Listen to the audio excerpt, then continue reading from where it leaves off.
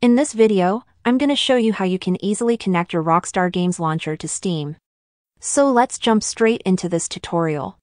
As you can see, I have my Rockstar Games Launcher opened at the bottom, and I also have Steam opened right here and I'm logged in. And in order to connect these two, all we have to do is to click on this Add a Game button, and a falling menu will appear with 3 different options. We want to click on this first option called Add a Non-Steam Game.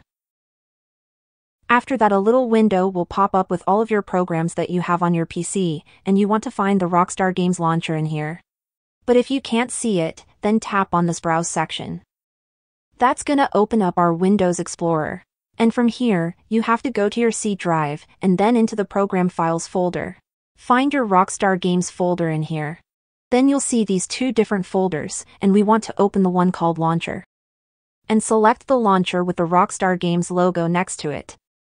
As you can see, our Rockstar Games Launcher is checked, and we simply have to click on this Add Selected Program. And now our Rockstar Games will be connected to Steam.